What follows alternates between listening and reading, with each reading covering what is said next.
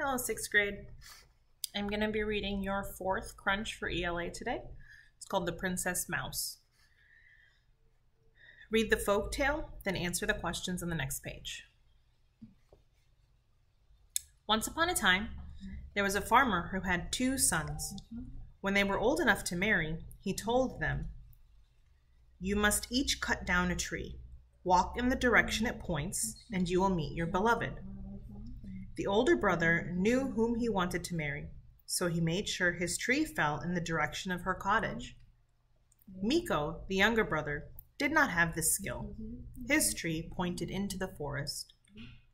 Miko walked through the forest until he found a cottage. He went inside, but the cottage was empty. "I'll never find my beloved," he lamented. "Don't be so sure," said a small voice.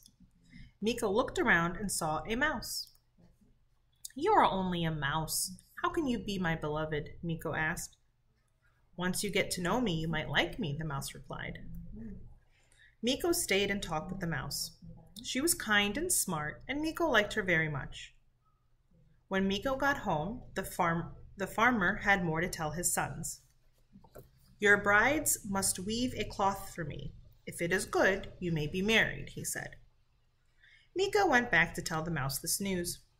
"You cannot weave. You are only a mouse," Miko said sadly. "All will be well," said the mouse. Miko sat down and soon fell asleep.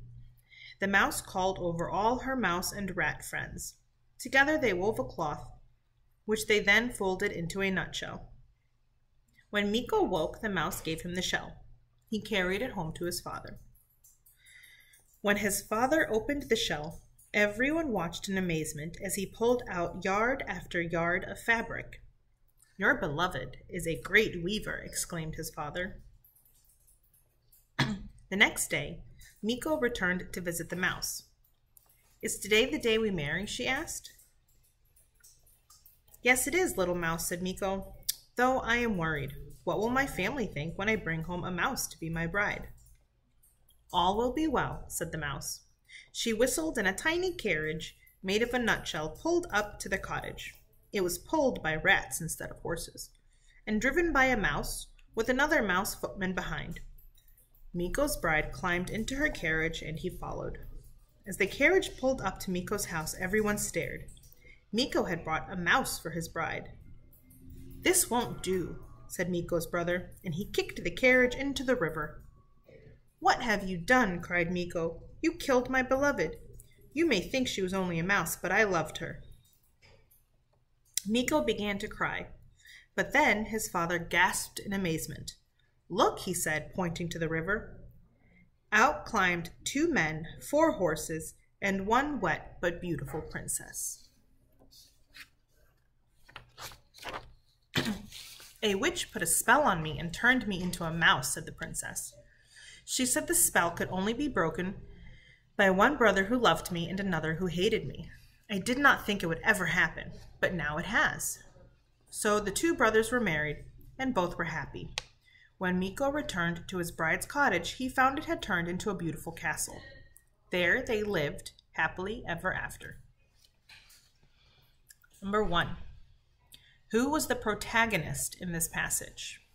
A. Miko, B. the mouse, C. Miko's dad, or D. the witch? Number 2. Who is the antagonist in this passage? A. Miko, B. the mouse, C. Miko's dad, or D. the witch? Select 2 statements that should be included in a summary of passage 1. 2. A.